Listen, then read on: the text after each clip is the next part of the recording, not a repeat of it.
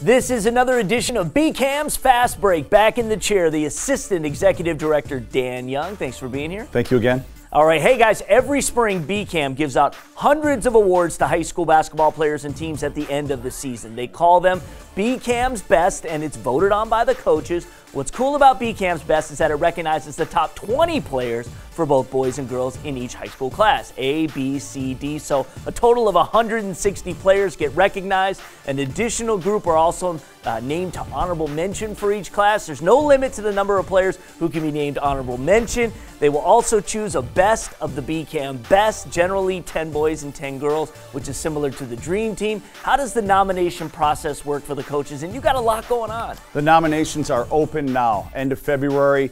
Everything's open, it'll go. Some go a little early, but most are due by April 1st, which is a little bit later than normal.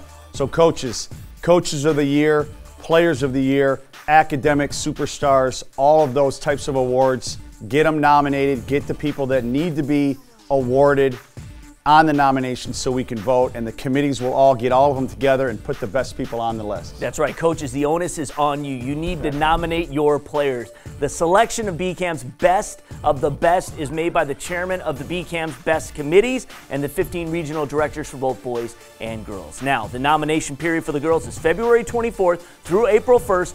For the boys, March 3rd through April 1st. Coaches, go to bcam.org, make your nominations.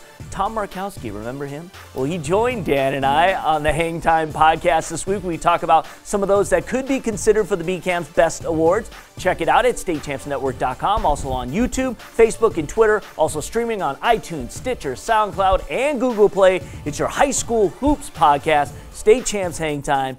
Check it out.